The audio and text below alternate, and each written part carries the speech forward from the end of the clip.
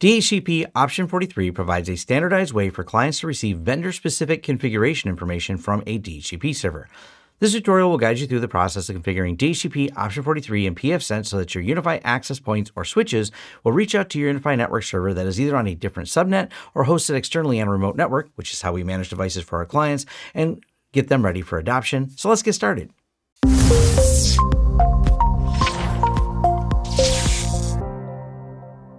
Now I want to start here with this blog post at tcp.wtf, and the full URL is linked down in the description below, because this doesn't just explain how it works, it will help you generate the hex version of your IP address. So you don't have to do those hexadecimal conversions, or some of you can skip ahead because you can just do that in your head. What we have here is when you set the string up, it's supposed to be set up as a hexadecimal string. It does have the option for IP for DHCP Option 43, but that's not how it works for UniFi. It will not just accept an IP address being there. We need to first set the string to be hex. We need to use sub option 01, and we need a payload length of 4, and then we need our static IPv4 as hex put right here.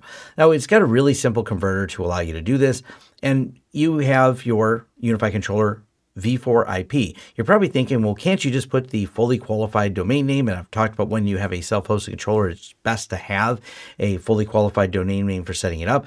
And no, you don't need to put that here. You only put the IP address of where your controller is going to be, whether that's public or private IP, and it will automatically, after adoption, be replaced inside of the device with the proper fully qualified domain name. This is just to get the device to reach out from where it is to wherever you have your controller, whether it's on the same subnet or you have it remotely hosted because you set up something on a hosting provider or you're using a hosting service. You just have to know what that IP address is and set it in DHCP Option 43. For example, if the public IP address was 172.234.197.213, we can just hit this little button here. There's our 0104, and there is the hexadecimal representation of it.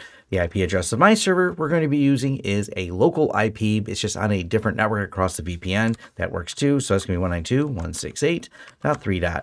We're going to go ahead and refresh, and there's our string 0104C0880306. So we can just simply copy this value. Now we head on over to our pfSense, and we want to go to the network where the device will be adopted. You set this on a per network basis.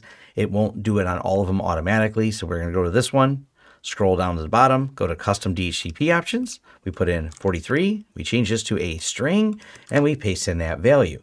Then hit save and apply.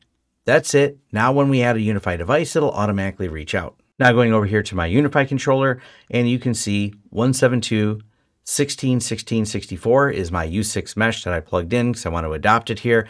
And I click to adopt. It will now adopt it. Now, once it's adopted, it's going to replace that 192.168.3.6 with the fully qualified domain name. So it'll reach back out to what that's set for. And you set that inside of the controller yourself under settings. Refer back to my video on setting up your own self-hosted controller if you're not familiar with that whole process, but that's all you have to do to get DHCP Option 43 working.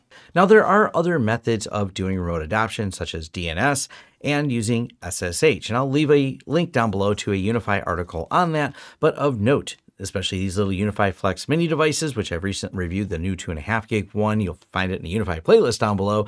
I know that it does not support SSH. Therefore, that's not an option for adopting those. I think it does support DNS, but I've never had a problem with Option 43 when adopting remote devices. So I think it's a great way to do it. And as you notice, it's really simple and it's supported across a lot of different DHCP servers. I just happen to do the demo with pfSense because, well, we use a lot of pfSense here.